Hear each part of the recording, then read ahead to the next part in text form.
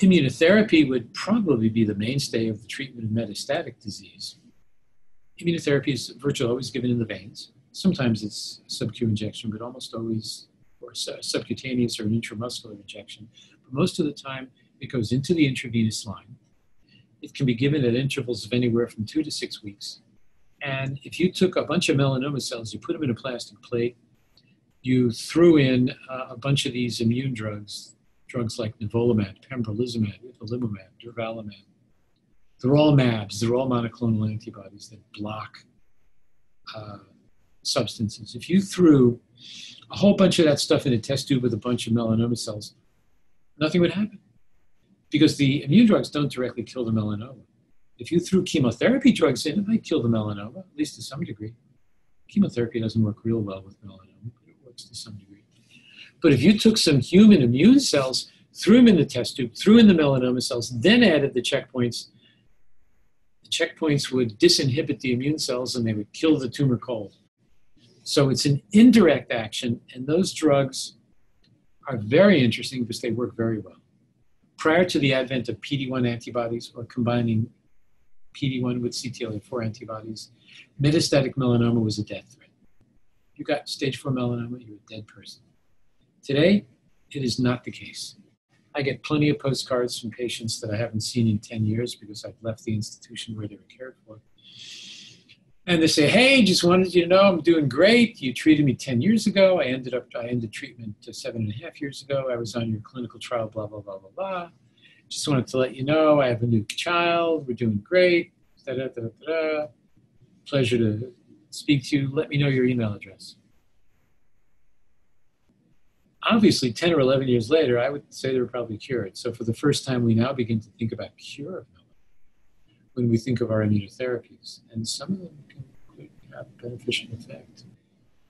With immunotherapy, our goal of treatment is potential cure. In fact, it used to say, prolongation of life, palliation, comfort care.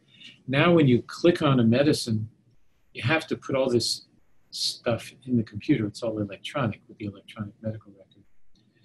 If you click on a melanoma treatment, now it says, the goals of my care plan are cure, likely to cure, not likely to cure, etc. So we find ourselves in all frontline settings saying, we think we have the likelihood of cure. That's our goal. So the immune therapy, again, as I told you, if you took an immune therapy drug and threw it in a test tube with the tumor cells, nothing would happen. But they come in two varieties. There's a so-called immune checkpoint inhibitor, which disinhibits the immune system and cuts the brakes. Or you could have something that directly promotes immunity, like interleukin-2, a so-called cytokine, meaning it's a substance that's made by immune cells in tiny quantities, but we give it in big quantities. And those cytokines, like interleukin-2, which is an FDA-approved drug for melanoma, can be successful, although they're pretty toxic.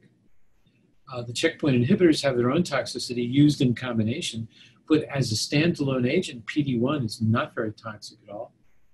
The key characteristic for me is what proportion of patients drop out or have to discontinue the therapy due to toxicity. And actually, it's only about 10%. And in our business, that's regarded as a pretty darn good number. So the immunotherapy can be used alone, so-called PD-1 antibodies. In melanoma, we have pembrolizumab and nivolumab. They're like twins. They're identical in their effectiveness. Or what we like to do is combine two different drugs that are immune, ipilimumab and nivolumab, for example. Ipilimumab blocks a substance called CTLA-4. PD-1 blocks a substance called PD-1, programmed death 1. And when we combine the drugs together, we get the best results we've ever seen. In a study where you either combined two drugs or had one drug, one or the other, so it was a 3-arm study, randomly allocated almost 900 patients to that study.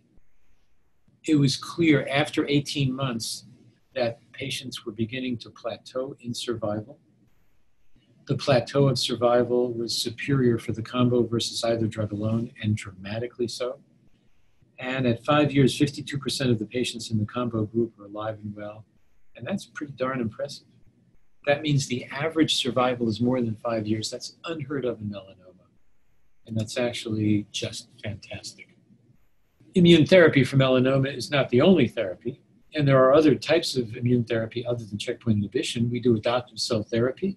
There's a big trial that's going to the FDA of adoptive cell therapy where cells are removed by a process called a leukapheresis from the body.